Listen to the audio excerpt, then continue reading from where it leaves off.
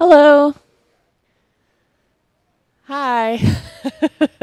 Our final speaker today is the director at Palantir, wrote Managing Humans, second edition, and also wrote Being Geek, Michael Lopp.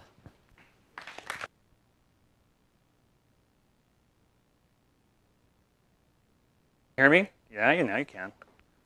How's it going? How's it going?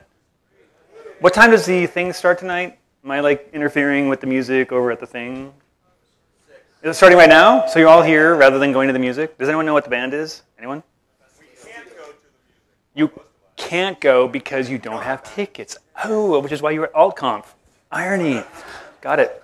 I'm really going to enjoy this thing right here. Hey, where's the camera? Can I wander around a lot? Nope. Okay. Like, where's my side over here? People. Oh, this here? Okay, sweet. Wow, they have markers. Sweet. Awesome. Hi. This is the slide you're not supposed to see. This is so we can tell how the projector is doing. And we're just going to grade the projector here as an opening thing. You can see we got a little cropping going on with the circles. The color looks good. The ratios are right. And the fonts appear to be installed. So that's great. My name is Michael Lopp. I don't actually work at Palantir anymore. This is my last day. And you guys are sitting here like knowing that I don't work there anymore. Where am I going? Interesting. You'll hear about that next week. Anyway, we're going to do a little talking about things that don't involve code. We're going to talk about nerds, which we're in good company. Here we go. You ready? You sitting down? It's happening. Humans are bad. What the hell happened here? This is, what you're looking at is you're looking at the plugs for the planet Earth. And you will notice that there are a lot of different plugs. Let's be super clear about the use case here. We are delivering power from point A to point B, and we have all of these interfaces. So my question to you and my opening statement for you is, what the hell happened here? Humans are bad. Each of these has a story. Each of these things that there's a reason. The one from the UK is designed how it is because during World War II they had a lack of brass. But there's a story here for each one of these. But like, what a cluster, right? Let's make it a little simpler. Let's make it a little more obvious. Here are how those different plugs are actually used around the planet Earth. You will look and kind of see like, okay, in the US we're pretty good. Looks over in Russia, they've got like 3 plugs. But like if you go down there and you can't actually see it, in El Salvador, they have 10 different plugs. There's 10 different plugs in play. What the hell? That means you go over to Frank's house, you want to plug something in, you're like, I got to bring 10 plugs just in case. That's not really how it works. But like, what's going on here? What happened here? Maybe we should just talk about one plug. Actually, it's not this plug anymore, right? It's not actually this plug anymore. And you were probably there watching the stream when you realized that they did this. And they made it that plug. I remember watching this. I don't know if it was Tim or Steve or whoever was doing it, but I went, holy shit. I'm going to have to buy all my stuff again. And I was mad. I'm like, why are you doing this to me? What's going on here? But they did something very important. And I want to talk about what the decision that came into this. But more importantly, because I'm the people guy, I want to talk about the people behind this and how they came to that decision. We're going to talk about stables and volatiles. My name is Michael Lopp. If you don't know, I worked at Apple for a little while.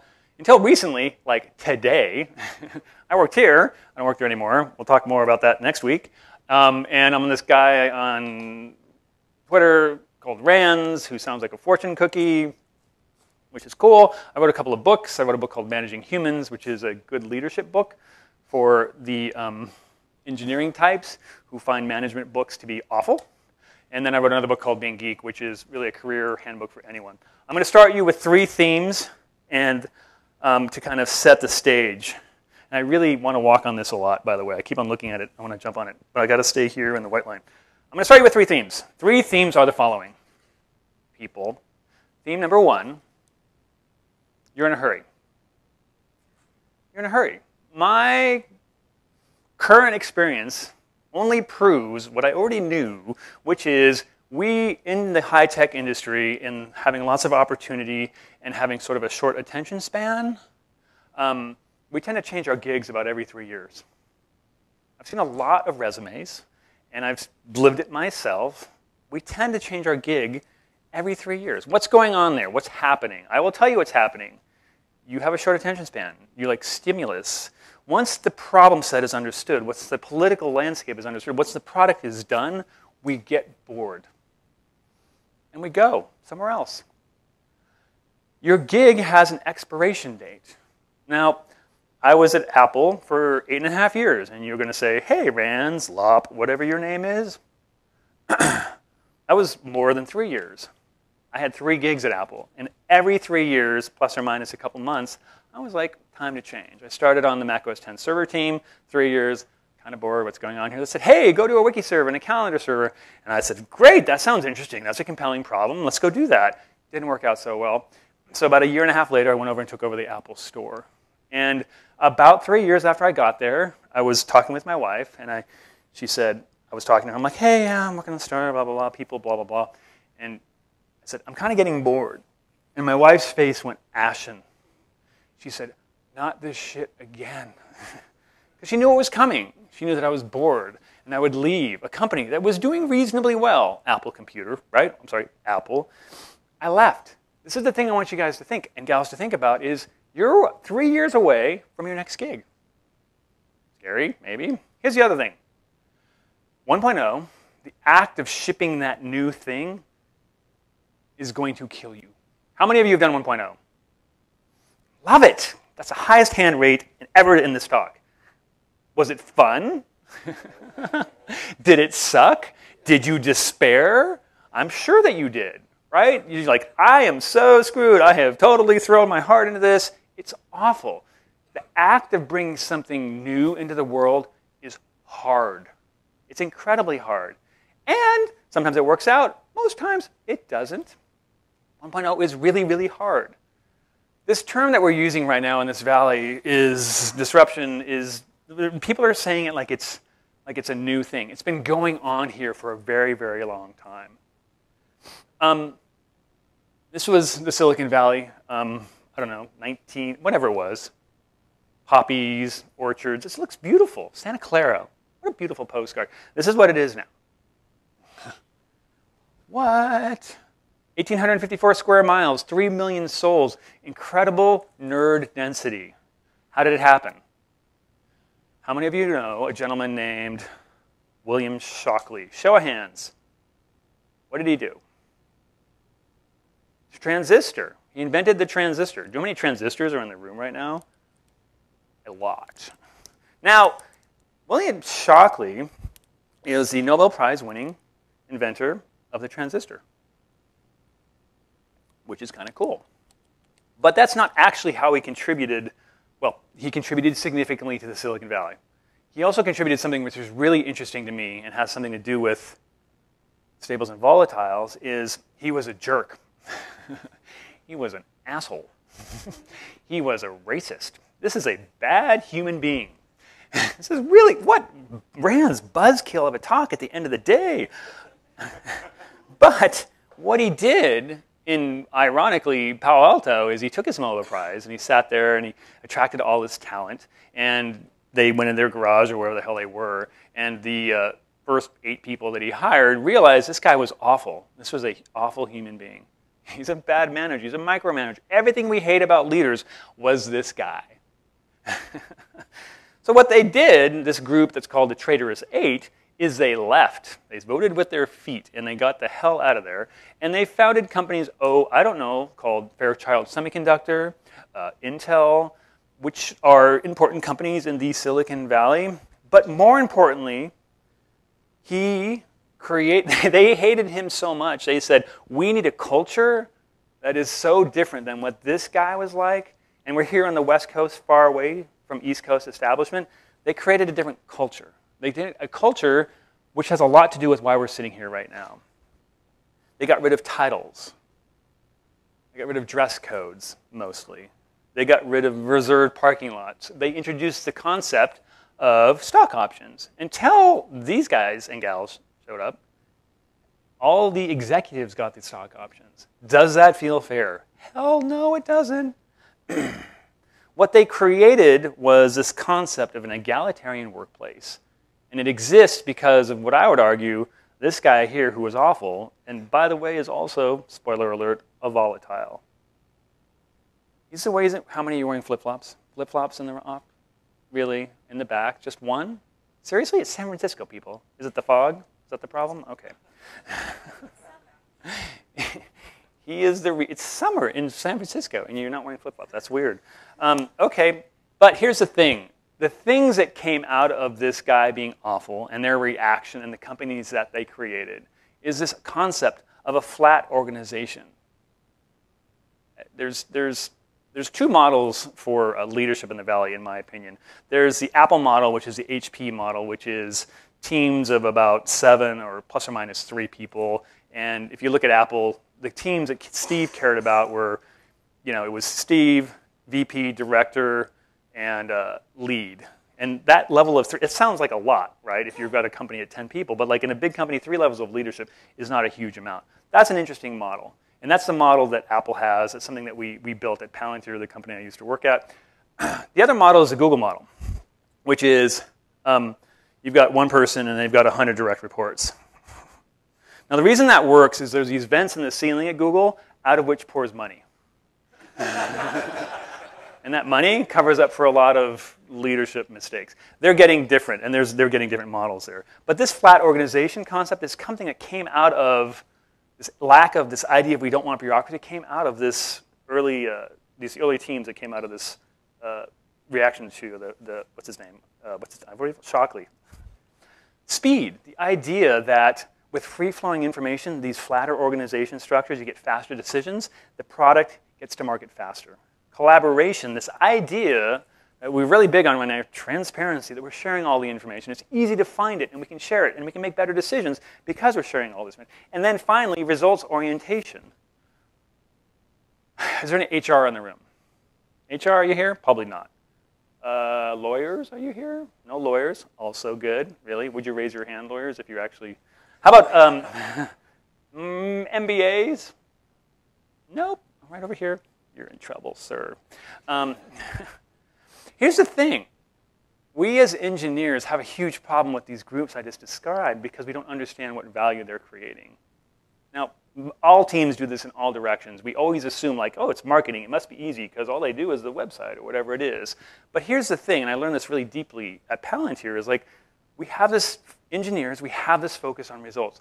What is the value that we're creating? This is a problem we have with HR when they show up and they have all this power and we're like, why do you have this power? I don't understand why. You seem to know all these words and things seem to happen and I'm scared of you, but why? What's going on here, right? This is a huge problem that we have, engineers we have, which is why at Palantir, my former company, we don't have all of these things because we want people, we have all those functions, but they're usually populated with a lot of engineers. We want to have this sense of, prove to me, explain to me in words, with logic, what is the value that you're creating here? It's a Zuckerberg. It's sort of the Zuckerberg era that we're in right now. Shoes, flip-flops, whatever it is. The thing is, we've got this engineering mindset. What do the following companies have in common? Google, not really Apple, Palantir, Dropbox, what else? Quora. Here's the interesting thing about these companies. All the leadership, CEOs, are engineers. There's this very interesting thing going on right now where engineers are kind of running the show, which is kind of awesome. We are risk takers. Silicon Valley has this high tolerance for risks. Fail fast. 1 in 10 startups are successful. I think it's better than that now. We assume it's okay to fail. Do we like failure? No. I don't think we like failure. What we like is the ability to learn at scale, right? When you're going, what engineers like, which I believe engineers like, is this idea that I'm going to learn something, even though I might fail. Failing is a consequence. Learning is actually the cool stuff. This is one of my favorite pictures of my former company. This is Gary Kasparov. He's playing speed chess against the Palantir engineering team. You've got a table out here, all the way over here, and over here. And what he's doing is he's kicking the shit out of the entire team. He's just waxing them, right? It's just like there's no one has a chance. And he's playing whatever, like 10, 20 people at the time. Now, that's not the interesting part of this photo. The interesting part of this photo is the people behind. Those folks back there, that's the engineering and product team at Palantir, and they're all smiling. They just got their asses kicked, and they're smiling. Why are they smiling? Because they're learning from the master. They're going, oh my God, did you see how he just killed me? I got to take that apart. What happened there? I thought it was a pretty good chess player. We love to learn. Engineers love to learn. Builders love to learn. However, in what is the longest intro into a talk ever, there is a spectrum to these builders. I'm going to talk to the guy named Stefan. At my first startup, there's a guy named Stefan. This is before I was at Apple. And we hired him as a contractor, and he was going to clean up the database stuff. And he came in, and he said, great, I'll get started on the database stuff. And he's like, do you smell something? I smell something. It was about 30, 40 of us at the time. He's like, oh, I know that smell. We're never going to ship.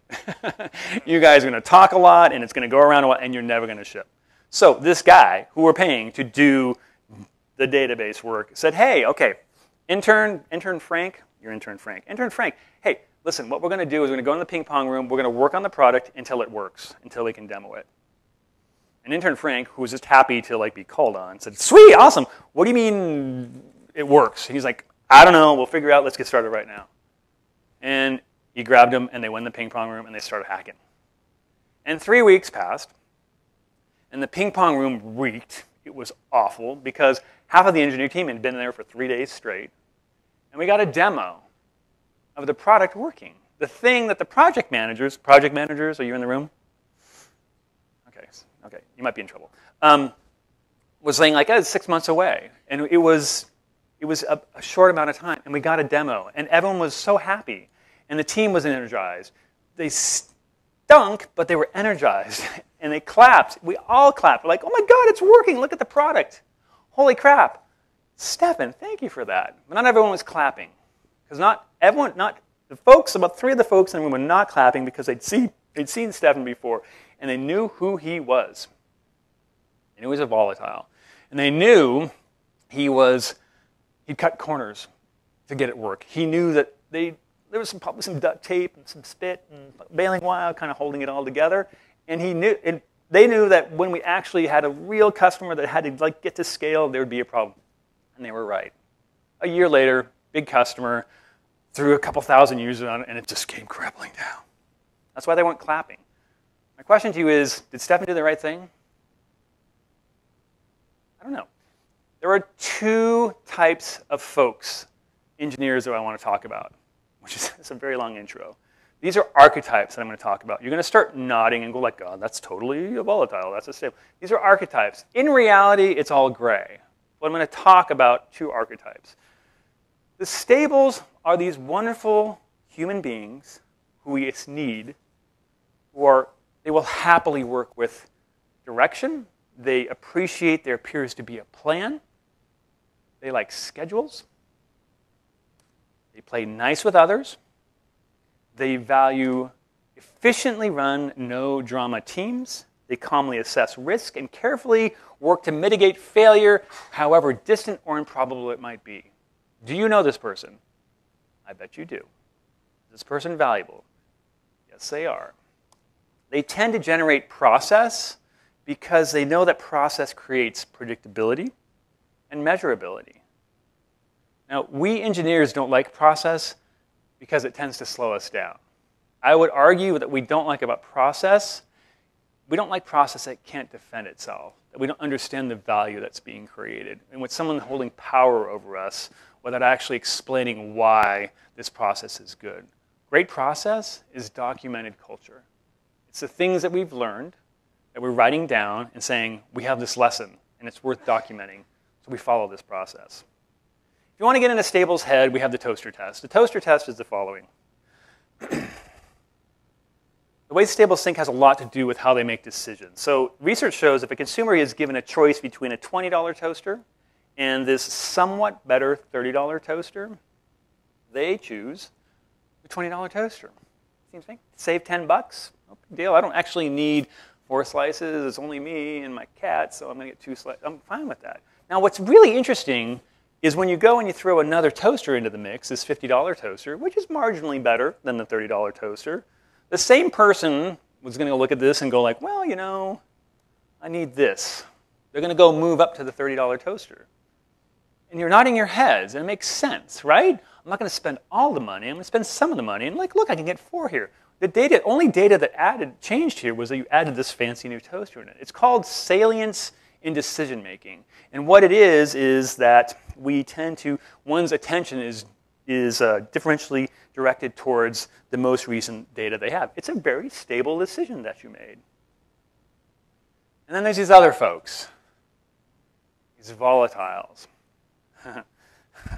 They prefer to find strategy rather than follow it. They cannot conceive of failing, and they find a thrill in risk. They often don't build predictable or stable things, but their ability to generate stuff is world class. But it's often like, how did you do that so fast? Well, you probably cut some corners. They are often only reliable when it's in their best interest. One of my favorite things to do with volatiles, and my kids, it turns out, is the following move. Hey, Frank, I don't think you can do this. It's really hard. I've been thinking about it a lot. It's a really hard problem, but I know you can't do it, but it's incredibly important, and I'd like your thoughts on it. I know you can't do it, but volatiles leap at this. They're like, fuck you, I can totally do it. And what are you talking about? They see working with others as time-consuming, onerous. They prefer to work in small, autonomous teams. And they could care less how you feel. These are jerks. And you're in here right now, and I know you're talented, but it's not that you don't care about the other humans. It's just caring is low on the list of things that you care about. Right? If you actually ask them, hey, you're being a jerk. Yeah, I am, but that's like 17 on the list of things, and performance is number 1. So let's focus on performance, right? They're jerks. I love them all. They're jerks. Not all of them. We go use our toaster test with the volatiles. The following occurs. Well, if you give a volatile the choice between the $20 toaster or the $30 toaster, they tend to choose flying toasters. There's a theme song to this. Does anyone know it? No? It really is. There's actually lyrics going on at the bottom of this. Sometimes we want our toasters to fly. Sometimes we want our toasters to fly. This is an absurd thing I just said. But here you are watching toasters fly, and you laugh, because you've seen this before. How many of you know what this is? Of course. I mean, you're like, what is this crazy toaster thing going on here? Okay, who doesn't know what After Dark is? Show of hands. I'm going to pick on you. All right. Lucky you. All right. Here's what we're going to do. What's your name? Ted? Thank you for not having a very complex name. I usually ask that, and I get something from, like, Hungary. And I'm like, I'm going to call you Ted. So, Ted, here's the deal. What we're going to do... what we're going to do here is you're a VC, Ted. Music's still going. And I'm going to ask you whether you're going to fund my idea or not, all right? I'm going to pitch you, and then you go, yes, it's a great idea, Rands, or no, you're an idiot. Okay. I have this idea, Ted, and the idea is pretty big. It's pretty big. What I'm going to do is it's a piece of software that's only going to work when you're not there. I know. It's huge, right? What's going to happen is when you're not there, this thing's going to happen on the screen, which is going to protect the screen, and it's really important that your screen's protected, and it's really useful when you're not there. Okay, right, useful. But here, wait, this is not the hook. The hook is the following. What's going to actually happen on the screen is there's going to be toasters. I know, right? It's huge, right? Flying toasters. Flying toasters. And there's going to be a preference in there where you can, there'll be toast on the screen too. You can actually set the color of the toast, right? This is a $1 million idea, this idea of flying toasters. What do you think, Ted? You want to invest in this?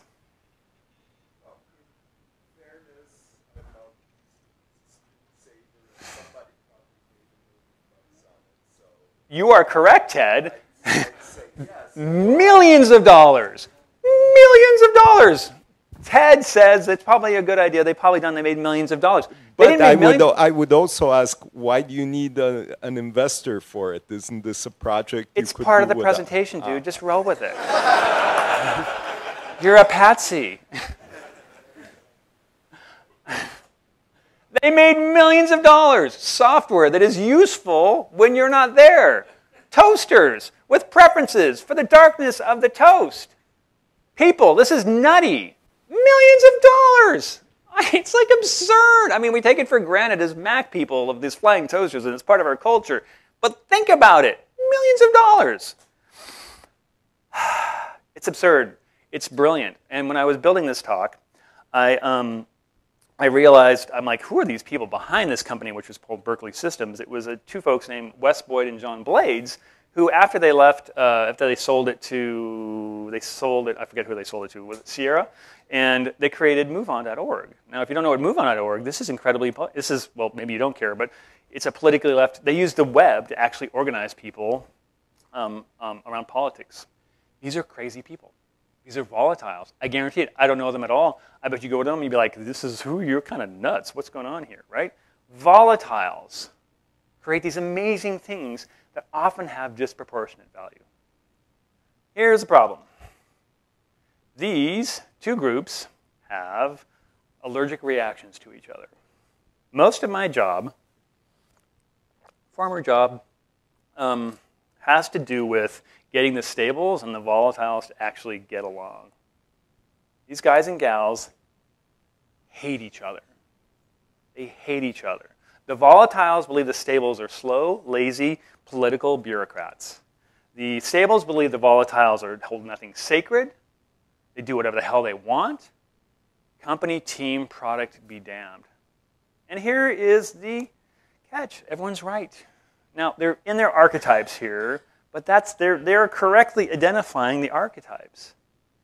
They're going to fight. This is what's going to happen in a larger group of people. Second, if you're planning on growing, if you're going to build a company, a team, a project that's going to thrive, you need both of these folks. The reward for shipping 1.0, successful 1.0, is actually a curse, and it's a cautionary tale that I want to tell you, which is, I worked at Borland. Borland, how many people? I'm with my people, this is good. I was at Netscape. Netscape, yeah, right, okay, got it. And I'm sure you've heard of this. For each of these companies, the curse of each of these companies, the curse of 1.0 is the following. They go and they ship their 1.0, whether it's Borland, where is a beautiful IDE, Turbo Pascal IDE, just like, I mean, if you haven't, first time you actually saw an IDE after you were sitting at the command line, like, you know, bleeding tears out of your eyes, you're like, oh my God, this is transforming. Philippe Kahn was there, did that, Volatile, Netscape, the browser, Apple, you know, the Apple II. Each of these things, they created this thing, and the thing that happens is the volatiles are usually there, whether it's Philippe or Steve or Andreessen. They go and they get it done, and they start to do something which is very dangerous. What happens is the volatiles become stables. What happens in this place, in this world, is they start to say, these are the crown jewels. These are the things that we built, and they're sacred. So what we're going to do here is we're going to milk it for as long as we possibly can. But the thing that shows up, the thing that happens is the volatiles who are there, they attract other volatiles so they can smell. They're like, that is an innovative company, Netscape, Borland, wherever, Apple. They come in, and the volatiles do what volatiles do, is they start blowing shit up and pissing people off. And the volatiles who are already there, who are protecting the crown jewels, actually start to become stable. They say, stop, volatiles. Stop doing that thing that you were meant to do. Please, it's the crown jewels. We went to war for this. We have scars because we bled for these things. Please don't rock the boat. Let us go monetize whatever the hell it is that we're doing. This is a great way for companies to coast and to die.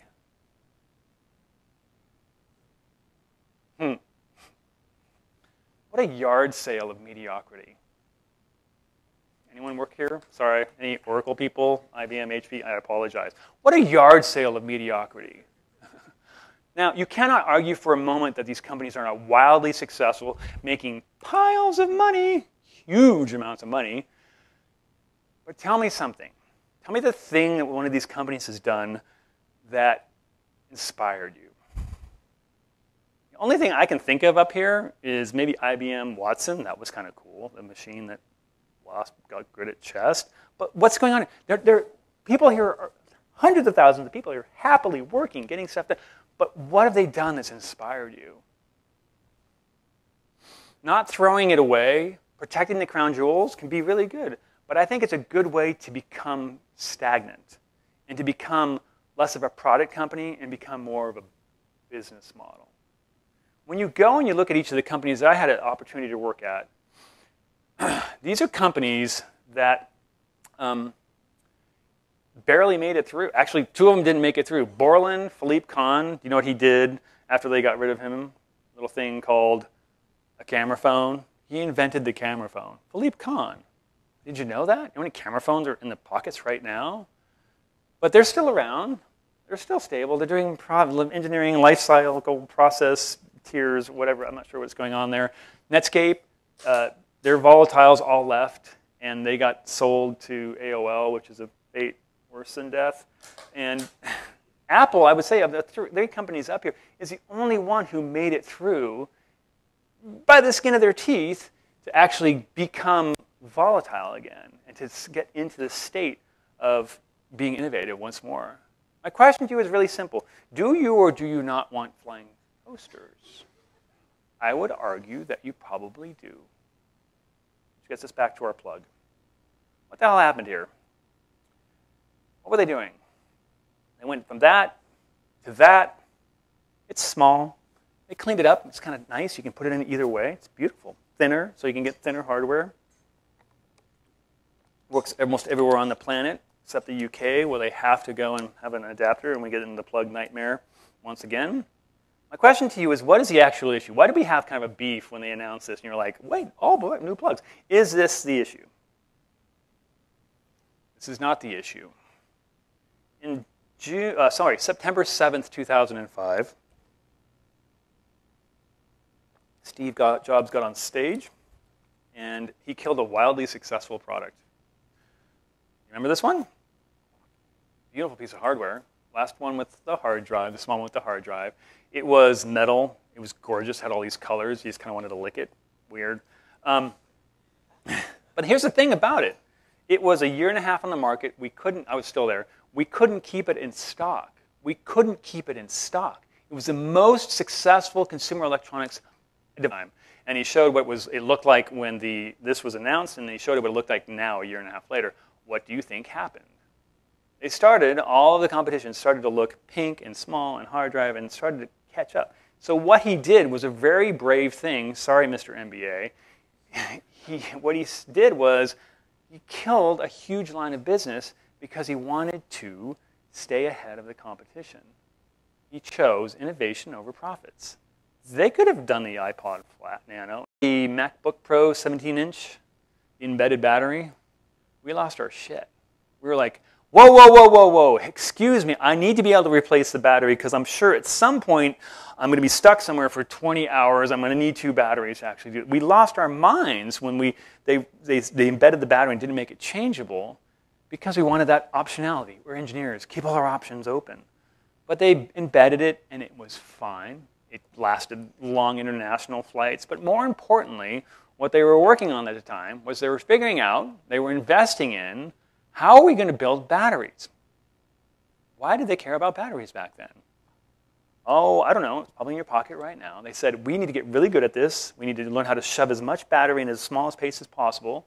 And they threw away, I don't know how big, $100 million battery business. You bought maybe a battery from Apple at once. It kind of felt like highway robbery. Yeah. Apple doesn't want to become stable. They desperately don't want to become stable. This is something that they care deeply about. I don't want to become stable either, which is why I quit my job. You need both of these folks. You're all wondering where I'm going. Not back to Apple. You need both of these folks in a team. You need both of these folks. Now, people tend to hire people that are like them. So a group of stables are going to hire more stables, and a group of volatiles aren't even going to show up for the interviews. That's one of the things you need. But you need to figure out in your team, whether it's 2, 20, or 200, how are you going to get these two groups to get along? The stables are there to remind you about the reality, to remind you about reality and to define process whereby, this is on YouTube right now, right? Sweet, awesome. Define process whereby large groups of people can be coordinated to actually get work done. Your stables being predictability, credibility, repeatability to things you do, to your execution. And you need to have a world where these folks can thrive. You need to have the stables be nurtured. And you need these folks too. Your volatiles are there to remind you that nothing lasts forever.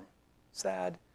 They consider it their mission into life to replace that which is inefficient, boring, and uninspired. You need to create a corner of building where both of these folks can hang out, where they can disrupt, where everyone is clear about their respective value. Tim Cook is an engineer, I've read, but he's an operational genius. He's the guy who, A, got the gig after Steve Jobs, and he's the guy who's going to make sure that a couple 100 million of whatever is totally cool is sitting near your house when they announce it. Now, anyone who's done anything operationally knows how incredibly hard that is. And they gave him the company, the operations guy, the stable. This is a big deal. You need to figure out how to build a world they can both survive. You need to figure out how they can appreciate the other side of the fence. Where the stables or the volatiles can look over the cube doors into the stables office and go like, wow, it's so tidy in here. You're like, all this, everything's put in, everything's so deliberate, and you've got a thing for your pencils. It's so tidy. How do you think with all of this cleanliness? And the volatile and the stables are going over to the cue balls of the volatiles, and they look and go, what a fucking mess. How do you, this is chaos. Like, is that, like, you've got 17 coffee cups in here. Why do you need all these Is that a flying toaster? Because that's fucking cool. When Steve came back, he learned something very powerful. He learned that what he was good at and what he was bad at. And he hired the people, Tim Cook included, who were going to augment him where didn't have a superpower. He knew where he was weak. You need to figure out, you need to be willing to throw away stuff that you cherish. This is hard, because when you built that thing and you got 1.0 done, you bled for it, and you have scars for it, and throwing it away is really hard. Nature, my friends, abhors a vacuum. By throwing something away, by letting someone go, you create this incredible world of opportunity where all these people and things jump in to fill that space. You need to figure out how to distribute blank slates. At my former company, we did this thing called a blitz. And at Apple, when Steve came back and this has to do with the blitz, he got rid of sabbaticals. Because what happened was, I think at 4 or 5 years, I forget, people would get a sabbatical, they would go on there 3 to 6 weeks, and they'd come back, and they'd quit. Which is not the point of a sabbatical. You're supposed to recharge. So he got rid of sabbaticals, because he didn't want to do that. And I knew this lesson, and I decided, okay, at Palantir, I used to get a note around people got to about 3 years, and we put them on a blitz. And a blitz was, you have 3 months to go build whatever the hell you want. And by the way, within a certain group, you can choose the people that you're going to go work on with them on this thing. They can build whatever they want. They could build Angry Birds if they wanted to. They didn't. They legit built 2 new product lines for us over the course of the past couple of years with absolutely no direction. We didn't tell them what to do, and they just built it. That's the power of the blank slate. You need to figure out how to have equal representation and investment in these stables and the volatiles. One group tends to win. One group tends to dominate. And I would argue on that slide, on the yard sale slide, a lot of stables are really doing great work in keeping those companies very stable. If you just have stables, a whole lot of work gets done, but it's uninspired and it's vanilla. If you just have volatiles, it's crazy town, and nothing gets done. It's like fireworks and amazingness, but it never actually gets done. To a builder, which I would argue most of you are, I would assume, stagnation is death. You want to know why I don't work where I used to work?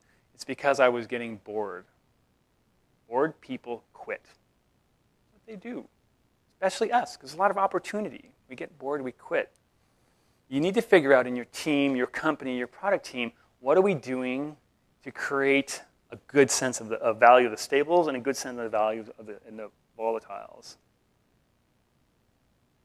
Humans are bad at making decisions. These are stables at work, doing hard work, making sure that each of these plugs is working great in their respective small domain. They are optimizing locally. I'm not arguing that there needs to be a volatile who's going to come in and revolutionize the power market, but someone, somewhere, could do something amazing here, and they could actually innovate here. And I would argue that it's probably a volatile. And when he or she tells you what this amazing idea is, you're going to laugh at them. And you're going to say, you are crazy. And they're going to keep doing it. And they're going to change the world by doing this. They're not going to do it by themselves. They're going to do it with a lot of help from the stables as well. Builders, wherever they are on the planet, all of you are in a unique position to change the world. You need to figure out how to build a world where they can both thrive. Because I think we all want a few more flying toasters. Thank you. I believe I can do some Q&A. And there's a microphone that's going to run around if you guys want to talk about this. Any questions for me? Stables, volatiles, toasters, Steve Jobs. Really? You really want to go out and drink? St. Regis, get the martini. It's delicious. Yes, sir. Hi. I was wondering. What's your name? Kyle. Name? Kyle Sherman. Kyle? Nice, Yeah. Kyle. Great talk, by the way. Thanks. Very interesting. I was wondering if you yourself should strive to be in between or should try to go towards one or the other. Me specifically, I'm a little volatile. That's how I tend. But my my old job in life was figuring out protocols between the two and figuring out how to bridge the gap between the folks. That was like a lot of what I've done. So it depends on what your job is. Like in an engineering team, I'm probably going to be more volatile because I'm deathly afraid of becoming irrelevant. So I will deliberately cause disruption so that we're constantly moving forward. And that's not an easy thing, and it pisses people off that count things and have spreadsheets and stuff like that. But I think that's a very important thing in an engineering team is to have that volatility there. There's just when the stables take over, and these are good people and they're well intentioned, it's a buzzkill. There needs to be that balance between the two. Did I answer your question?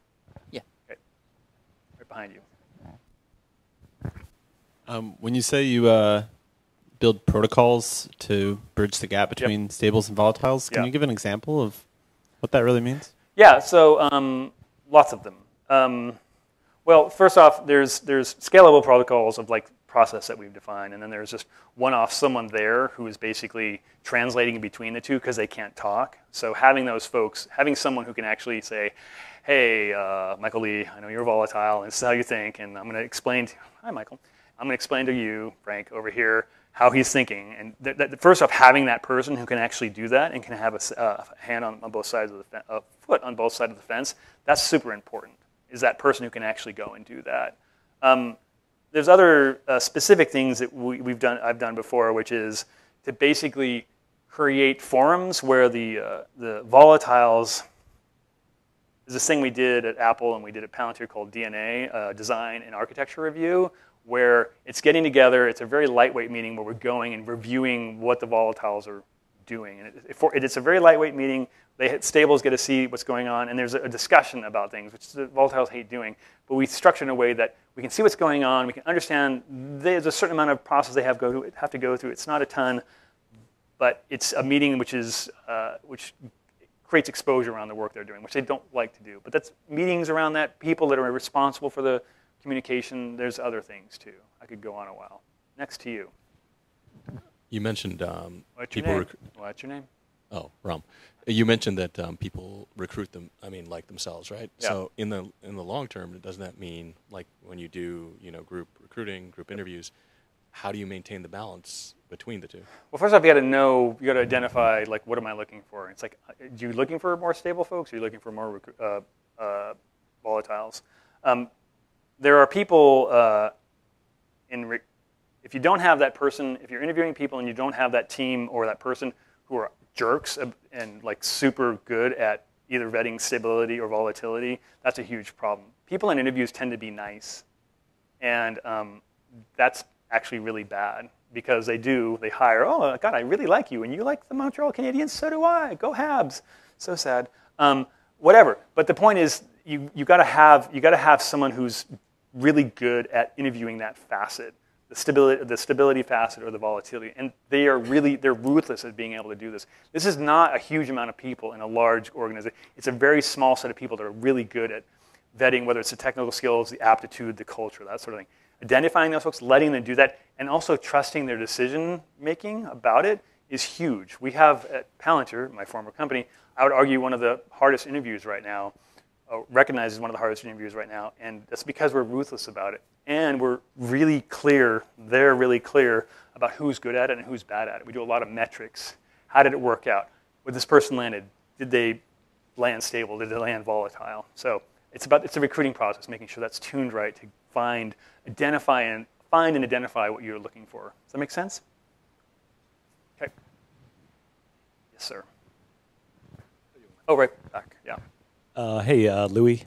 I had a question about the blitz thing. So do you think the model of like every 3 years having a blitz and then maybe like rotating to another product team is like a good way to like keep people interested? Yep. Whether they're like stable or volatile? Yeah, more the volatiles than the stables, because the stables like it and everything's kind of just working out. The volatiles need to see that the world can explode at any point. I think it's more for the volatile mindset, but it's that I think everyone benefits from it because you just kind of get into this rut of like, hey, I know how it all fits together and it's all working. And like having the world, control alt delete is terrifying, exciting, and a great way to learn. So I think it benefits more the volatiles than the stables, but I think the folks who went into those at Palantir, it was the whole spread of folks. There's usually a volatile in there who's really fucking shit up too. Anyway, other questions? Yeah. How am I doing on time? Am I good? Okay, great. Hi, Phil. Hi. So you mentioned how a volatile can turn into a stable by protecting the crown jewel, for instance. I can totally understand that. Yep. Have you seen the other way around, where a stable becomes volatile? Yeah, usually when they go to a new company. And they've kind of given up on this dogma about protecting the crown jewel. It's like, I'm actually doing this right now. It's totally cool. It's when you stop like being protective of this thing that you, like legit, like are honoring and protecting this thing that you built. But you this is the reason the blitz is so good. It's like giving those people, that team, that blank slate. It lets them revert back to like maybe their default state. Which is of a volatile, probably. Maybe, it could be. Again, remember these are archetypes. Don't get hung up on like A or B, right? It's of like course. People are situationally volatile and stable and that sort of thing. But like, yeah, I think that reset kind of gets people back to whatever their core principles are. Yeah. Hi, Gautam here. So you described a very common thing that happens in my house as well. I tell my wife every 3 years, I'm bored and face falls. Gosh, so any advice in dealing with that? I just did this about a month ago. The thing about people, by the way, is we fear change, and you just got to give humans time to process. So I know that my wife's reaction and all the people around me reaction to that is going to be, what? Oh my God, da da da. Let them do that. That's great. But give them a couple of weeks and keep talking about it. This is change management with humans is the same thing. It's like throwing something solid and unblocking people is a really bad idea. It's like you got to give them time to kind of process. So each time she knows what's happening and she knows it's going to be, volatility is incoming, but it's just time, So, and it's like great leadership is giving people access to how you think. And like walking you through the process and being like, hey, I'm not sure what I'm going to do here, blah, blah, blah, and like letting them in, right? Very often we have a lot of problem with leadership because they're destroying dictates down. This is maddening. It's disempowering, right? So involve them in the conversation. So, yeah. And choose the right wife or husband, too. Yeah. Hi, I'm Simon. Hi, Simon. So there's this personality test called Myers-Briggs. Have you heard of it? I have. So okay, so the main thing is like there are introverts and extroverts. Mm-hmm. Have you seen any tendencies of being stables more like introverts or? Let's see. So what is the one? INTP. Are you in the room right now? INTP. Oh yeah, probably more than you think because you haven't had to take the test. I'm sure there's a witty answer to this. I'm sure that some of the grid of Myers-Briggs, it's basically a personality. You answer 70, 80 questions or something like that, and they say, hey, you're emotional, you're introspective, or blah, blah, blah, whatever it is. It's a useful thing, and we used to teach it at Palantir as sort of a way to understand, to give nerds a framework for thinking about humans. The thing about it is go take the test 3 times on 3 different days and watch what happens. You're like that one day because you're mad because the barista did the thing to your coffee, blah, blah, blah. You're in a different personality. You're like, wow, I'm suddenly not empathetic at all. That's weird. I actually did it twice already. Yeah, I do it every once in a while. I mean, you're going to see a trend, but it's like it really varies. It's an interesting thing because it's a great way to label things and have a discussion about them. But stables and volatiles is it's a spectrum on there, and it's a reason to start thinking about how people work. Forget about the label and understand that there's people out there who are volatile. They're jerks. They like to just blow shit up. And sometimes they're stable and sometimes that's the point, is to kind of get an understanding of like what is the spectrum and how does this person, this team fit in that spectrum. Cool. Yes. Oh, lots of questions. Multiple microphones moving around. Hi, my name is Rowan. So I have a number of people who I work with who are very stable, but I think they'd benefit from being more volatile. I'd rather they not leave the company. Are they engineers? Sometimes they're also product managers. Okay, got it. What should I do, or what have you seen work or not work for? How big's your company? The group I work with is like 150. And why do you think that they need some volatility injection? Because they're very comfortable, but they're also very bored and disinterested. My advice with very little data. All questions that involve people usually are answered with, it depends. My advice is you need to put them in a totally different environment. And by the way, we as leads are not incentivized to do what I just suggested because we're protecting the things that we're working on and we have deliverables and these stables are yelling at us for Gantt charts and all that shit. But it's, and this is something we were working on at Palantir, is you have to urge them to go into this other place. And by the way, if they're really getting stable, they're probably not going to want to do this. And you're gonna so call it an experiment. Hey, you're going to do 3 months over here with Michael Lee, and that'll fucking rock your world, right? It'll be amazing. You will learn so much. You will be uncomfortable, and they can see what it's like. But you got to get over your leadership intuition of like, hey, let's keep everything organized in Gantt chart, and let them go do that. It's an investment in the people. We don't do this because we're usually charging forward to our release or whatever the very responsible thing we are doing. But you will keep them longer by getting them that reset. Bored people quit, by the way. Yeah. There's someone else over here. Right here? Yep. Here. What is next for you? Do you know yet? I do. And can't tell you till Monday. Tuesday. Well, then never mind my second. I will tell you something that you didn't answer. I will answer the question that you did not ask. Why? And the reason is I'm an engineer, and I wasn't being an engineer, and it's very important for me to be an engineer. I like building shit. All right, what else? Other questions? Here. In the back. My question is twofold. Nick, first. Hi, Nick. Hi. One is, how do you reward the unstables or creative people?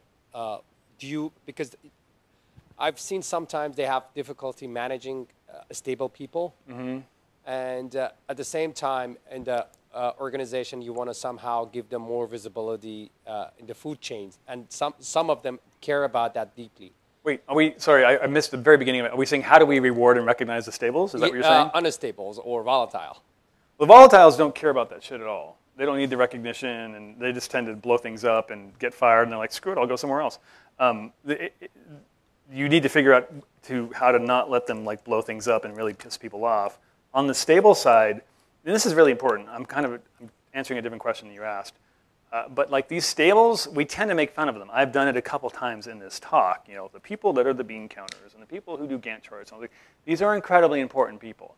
The only reason I had a modicum of success at Apple was they have this role at Palantir. not Palantir anymore, Apple called an EPM, Engineering Project Management, Program Manager? I forget. It's been a while. But they are stables. And what do they do? They're project managers. For the record, 60% of project managers are awful, but that other 40% are amazing. Their ability to deconflict, to keep track of everything, to keep sure the trains are on time. So my answer to your question that you didn't ask is like, we need to recognize these people as being incredibly valuable. They need to be awesome at what they do, but recognizing it. It's not sexy work. It's intangible, hard to, it's intangible, not sexy. You're not developing the new who's what's, but it's essential in a team of people to actually get shit done. So recognizing it.